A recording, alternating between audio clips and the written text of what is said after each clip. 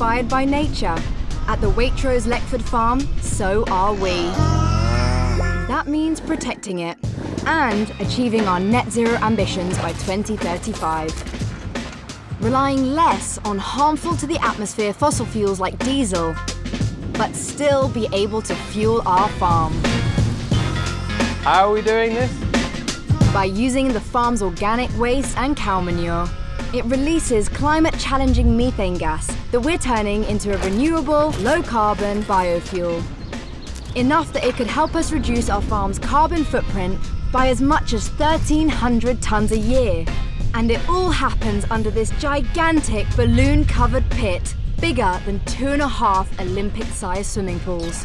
Better still, the slurry that's left behind is turned into a natural and rich fertiliser that's spread back onto the soil, using nature to power a more sustainable, cleaner energy future. Neat, huh?